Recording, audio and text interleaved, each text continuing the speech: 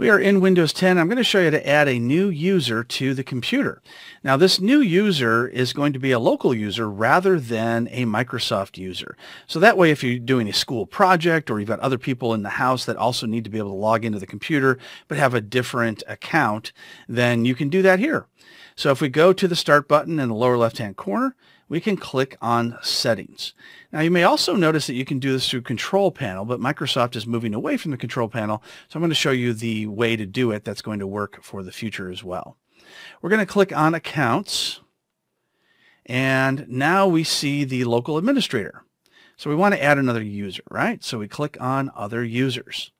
Now we have a couple of different ways to do that. One is add a work or school user. Now if you click on that, that's looking for a Microsoft account. So if you're not wanting to use a Microsoft account, then you'll want to cancel out of there. If you do have one, you can go ahead and put that in here, and then you can log in as that user.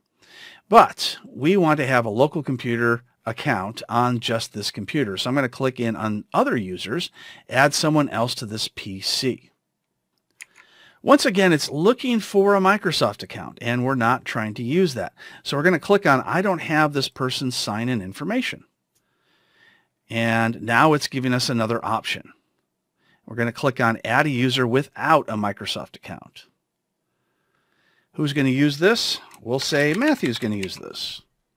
And we'll put in a password for Matthew. And we're going to get some security questions. So what's your first pet's name? I'm just going to put in standard answers here.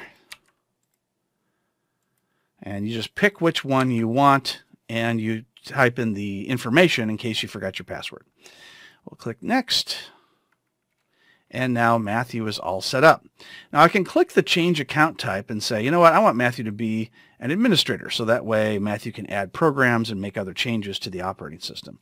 Or if I say I don't want that to happen, then I can change him back to a standard user. And I can click OK.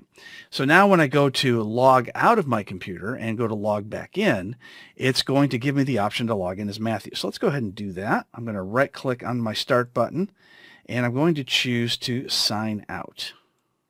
After rebooting, now we see both our ex-administrator as well as Matthew as a potential logon. So we'll just go ahead and log in as Matthew.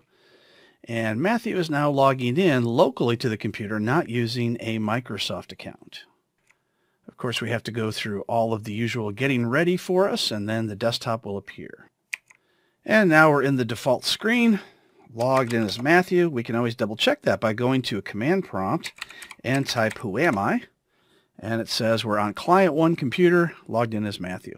So that's how we create a non-Microsoft account but still have multiple accounts local to a Windows 10 PC.